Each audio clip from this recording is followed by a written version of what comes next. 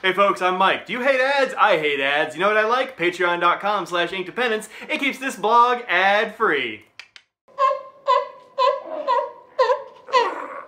Hello and welcome to an Inkdependence.com brief video review and water drop test. This time we have Faber-Castell. This is actually Graf von Faber-Castell's Midnight Blue. This is the newest, I believe the newest anyway, of the Graf von Faber-Castell inks. They run about 30 bucks a bottle, and it's a, what is it, a 75 ml bottle. So it's a little bit on the expensive side. So we'll have to check out and see if it's worth it. This is more or less what the ink looks like, which is sort of a very, very deep blue with some, I don't know, I feel like there's some purpley tones in there. When we get down here to the comparisons, I think you'll see more what I mean with the purpley tones. I describe the flow as medium dry, and that's because I tried this in a pair of pens that I've been using for quite a while.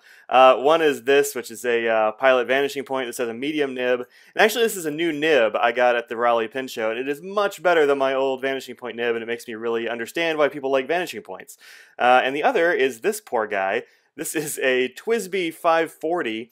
Started out life as an orange 540 with a medium, no, this is a fine nib on this one. And the nib is pretty good, although it's having some issues now. This whole pen is having issues. So the only parts from this pen that are still original are the nib and the, I believe the black housing might be original? Huh.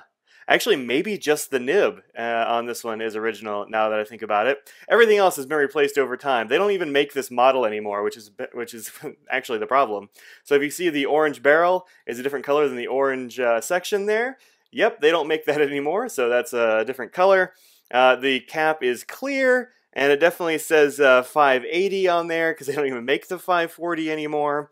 Don't let this put you off of maybe getting a TWSBI. I really like my TWSBI pens. This one, though, I think it's kind of done. The next one I get will be the AL, which is the aluminum version. It's got way better components, and I don't think it breaks apart all the time. This one, I don't know, it's got issues. So the fine nib in here didn't really like this ink too well. As you can see here in this writing sample, it's just kind of, I don't know, it's undersaturated, it seems. It's too light. I didn't like it that much. I used quite a bit of it actually, but I didn't like it. I kept trying to like it because I really like it in this pen. In this pen, it's this great super dark blue that is definitely blue, I think, but also you could get away with saying it's it's going to be black. Like, if you have a very serious workplace or something, this is an ink that will totally fit in.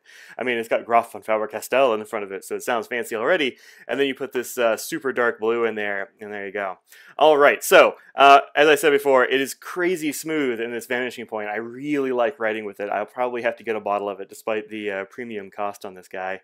But this bottle, or rather this ink, feels really, really good on the nib of this pen. On this one, not so much. It just needs a slightly wetter nib. So this one's a little bit on the dry side, I think. Oh, I forgot to write in shading and sheen. Well, so, is there shading? Yes, some shading.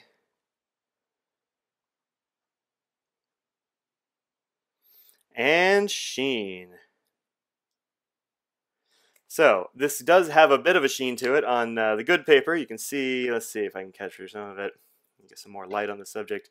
Let's get even more light on the subject. Why not? I don't know. I'm not really capturing the sheen. It's definitely there. I'll show you on the Tomoe River. It's not a huge sheening ink. So if you don't like inks with a lot of sheen, I think you'll still be okay with this one. It's not crazy or anything. Then let's take a look here at the comparisons. There we go. All right. I usually keep a lot of blues inked up, and now is no exception. So, all right, stop moving. Good. Now I'm making it worse. All right, I'm just gonna let it balance its way out. This is a disadvantage of the mount I have this camera in right now. So Faber-Castell Midnight Blue is of course up there at the top. There it is. Any sheen? Yeah, I don't know. Some sheen, not a whole lot. Underneath that, it's Yarda Lead Blue Black, which I really love the color of this blue black. It's more blue, I think. And you can see why I think that the Midnight Blue is a little bit purple.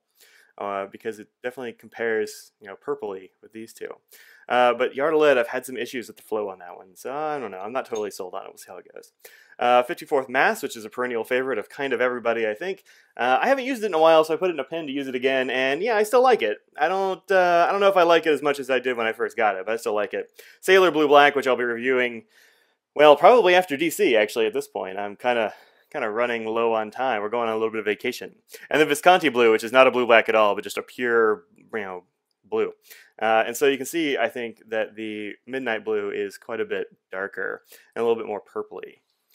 Dry time on this guy is pretty good. It's got pretty fast dry time. This is on rhodia, of course, which is known for having long dry times because it's a coated paper. And on this one, you get about 15 seconds, give or take. Probably it could be somewhere between 10 and 15. Probably closer to 10 than 15, I would guess. But 15 seconds, for sure, no problems at all. You can see there was not even a smear at all. All right, so let's take a look at the water test on this guy right quick. And there we go. All right.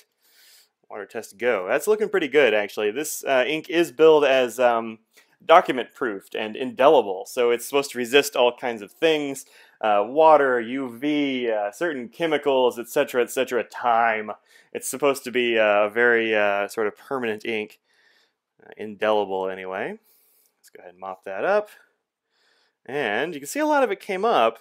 You can see the grids and dots and stuff, but also you can still see the grids and dots here. So, while not totally waterproof, it certainly is water resistant. You can definitely read what was left over without any problem. It just took a lot of the blue off. And you can show it's kind of like a purpley, kind of a, I don't know, it's a little bit violet almost. That's really interesting.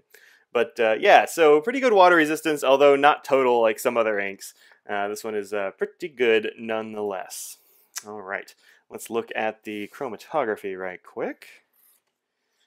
There's the chromatography. Yeah, there we go. All right. And you can see definitely the same kind of like violet-y color down there, and then all the blue washing up off the top. So this is kind of what I expected. And this blue up here is actually really nice. It's a very nice blue up at the top. Kind of a, I don't know, a light, bright blue. Let's see. There we go. That's a better balance of color, I think. You can see a very nice blue up there, kind of purpley down here. Kind of dusky purple anyway. All right, so there you go. That's the chromatography. Let's look right quick at Tomoe River, and then we'll do copy paper, and that's pretty much it. So let's see. There it is. There it is on Tomoe River, and you can definitely see the sheen. There's the sheen on Tomoe River. If there's going to be any sheen in an ink, Tomoe River will bring it out. So there you go. And you can see another few pins I've got inked up with things for the DC Pin Show. If you're going to the DC Pin Show, come say hi, because I will totally be there the whole weekend. All right, so there you go. And it looks way more black on this paper as well, because it doesn't really soak in, and so you get more sheen and that kind of stuff. But this is a very dark blue, and a pleasure to write with, honestly. Let's see. All right, I have to back out for this one. Sorry about the shaking. There we go. And there you go. So you can see there's not really any feathering or spreading. There's a couple of little feathers here at the top of the F and the top of the T. That's kind of it. Maybe a little bit there as well. It's kind of all in the line, so maybe there's just a weak spot in the paper there is my guess. So this is 20-pound Staples paper. There's not really anything in terms of quality control, and you can see, probably even on camera, you can see sort of bands through it. So yeah, not high quality paper. And on the back, the only problem really is here where my poor sad Twisby just blurped ink onto the page for no good reason. I don't know. I think it's still got issues. I'm going to have to deal with it. Or maybe just get a new one. I don't know. But up here, not so much. You see a few little dots coming through. The rest of it's just kind of ghosting because it's a very dark ink. Better performance than this one up here, which is Diamine Purple Pizzazz, which I'll be reviewing next week, I guess. So there you go. All right. So that's that. What else is left? I think that's it. All right. Well, this has been Faber-Castell, actually Graf von Faber-Castell's Midnight Blue. This was provided for review by Anderson Pens. You can get samples and bottles and all sorts of things there at andersonpens.com. You can get cartridges, bottles, and samples. You can get 6 cartridges for $3.50, which is not terrible if you like if you're a cartridge person. Some people are. Like I said, the 75 milliliter bottles are $30, or you can get a sample of 3 mils for $1.50. So, you know, get yourself at least a sample of this one, I would say, if you're looking for a deep, dark blue-black.